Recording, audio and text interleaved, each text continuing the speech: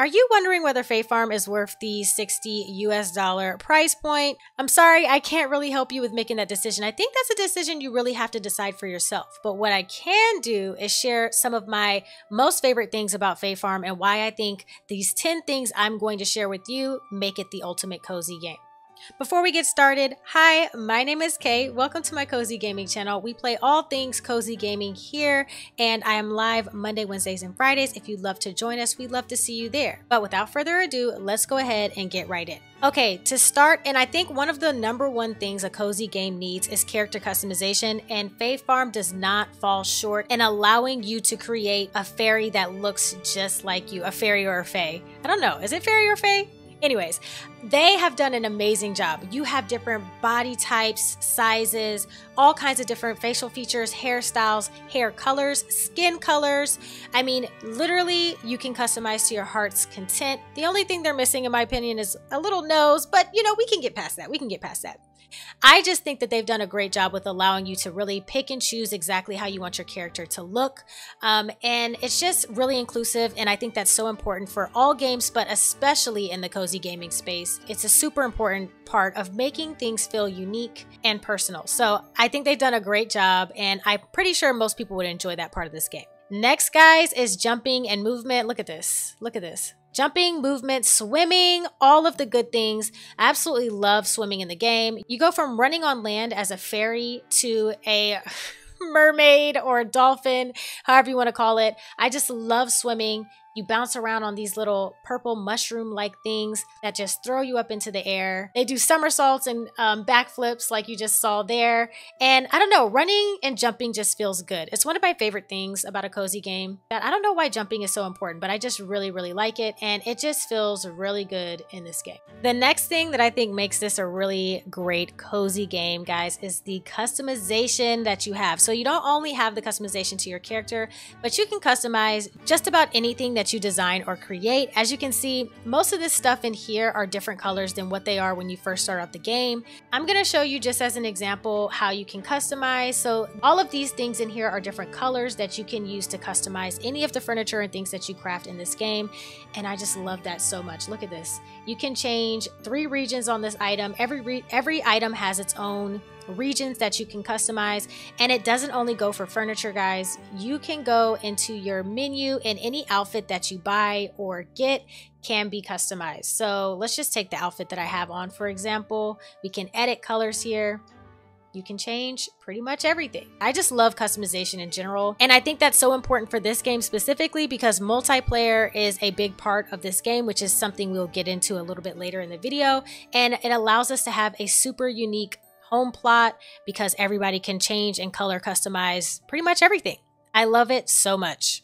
The next thing that I think makes this super cozy is the fact that storage is basically unlimited. Now, we're used to all of our normal farm sims. We have to craft up multiple storage boxes and things like that. I think in Wildflowers is one of the other cozy games that I've played recently that has unlimited storage, and it's just a nice feature to have. Being able to just put as many things as you want away into a storage bin is just really relaxing. You don't have the stress of having to create another bin and find a place to put it and stress out about which bin you need to go to find X item. It's all in one place and it's unlimited. You can add as much stuff in here as you want.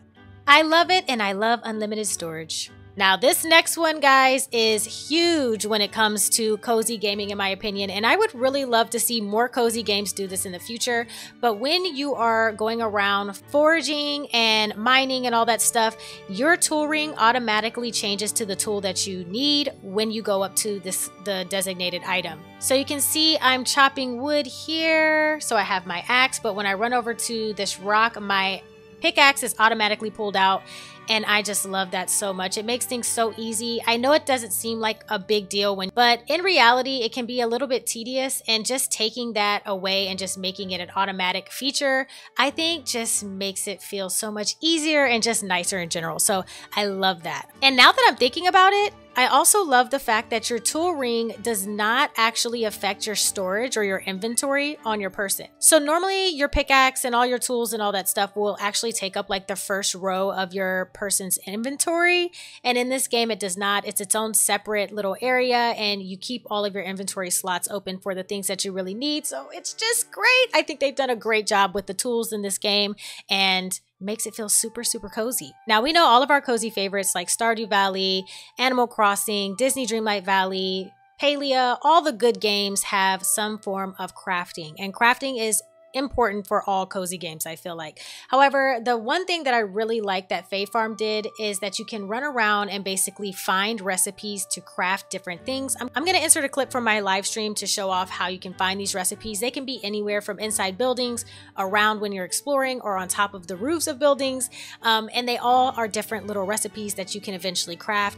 And I just like the idea of exploring and finding different recipes laying around. I think that's super fun. And the recipes are really, really cute.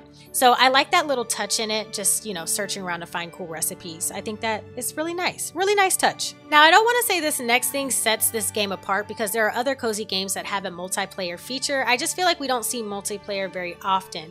So Fae Farm's multiplayer is really, really cool. It looks like you have a couple of different options. One is world invites, so you can send someone a request to join you in your game, or you can host online as well, which I think is really cool. But what I love most about the multiplayer option is just the fact that you don't have to start a new save in order to have friends over. You can start your regular save, you can be building up your, you know, your island and things, and you can have friends over at any time. You can have them come visit yourself, or you can be invited to visit their home. And I just think that that's a wonderful touch. Are you excited about multiplayer? Let me know in the comments below. Oh my gosh, this is my first time seeing rain in the game, and it looks like I'm cold. Oh no. She's super cold running around. That's such a cute feature. I didn't even know that. But yes, we love seasons. I guess we can go ahead and add that to the list. I said 10 things, but it seems to be 11. I love that there are going to be different seasons and also weather patterns. But anyways, farm animals are also a wonderful addition. Right now, I only have a chiku and a cottontail available because that's what I've been able to purchase so far, but there are a variety of different animals you can have on your farm. But that's not the thing that I think is cozy, okay? The coziest part about it all is that you can have your little farm friends follow you around. So it's almost like you have your own personal pet too. So in addition to taking care of them and feeding them and getting different resources from your farm animals, which is always super sweet. I love it so much. Just as a side note, it gives me like Harvest Moon vibes, which just brings me back and warms my heart. But they can follow you around on your adventures. So wherever you're going, your little farm friend can follow you. And I just think that is so sweet. I love it so much. You know, because it's always nice to have like a companion or pet, but it's a different way of going about it if you can have a farm animal follow you, if that makes sense. Okay, so now we're all super familiar with the box outside of your house where you sell all your things. You can just kind of go in, drop off your things, and they sell at the end of the day, kind of like Stardew Valley. But listen, let me talk about this way of selling. I love the idea of coming to a busy market and using these market tables as a place to sell your goods. I love that so much. So you can literally just place just about anything on these tables. Like so. You can fill up every single table around the center here. And at the end of the day, everything that you've placed on these tables will sell and you'll get your money by the end of the day. I love that. I don't know. I just feel like it's a nice, cozy touch. It makes you feel more connected to the community inside of the game. All of the NPCs are kind of hanging around and talking, and it feels more realistic to me.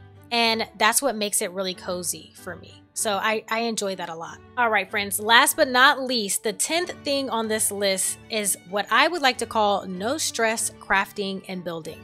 I also mentioned this in my tip video, but I just think it's amazing that everything that you craft or create can be reclaimed. So you can see why right here I can hit reclaim and I get all of my resources back. I get all my plant fiber back, I get all my copper ore back, and if I just want to recreate it again, maybe it was an accident, maybe I want to craft it over again, I can go ahead and just set it right back down. I love it because I'm the type of person that I can be very indecisive, especially when it comes to decorating in game.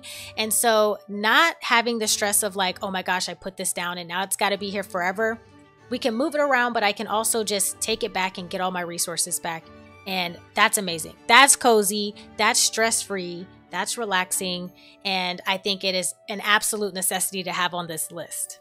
Alrighty, friends, we're cold and wet, so it's probably time to go. I hope you've enjoyed this list of 10 things that makes this the ultimate cozy farm sim. If you did enjoy the video, please don't forget to give it a thumbs up. And also, if you are looking for some more Fae Farm content, I have 2 videos linked right here that I think you'll enjoy, including the 5 things that I think needs improvement or needs to change in the game. So go ahead and feel free to watch that now.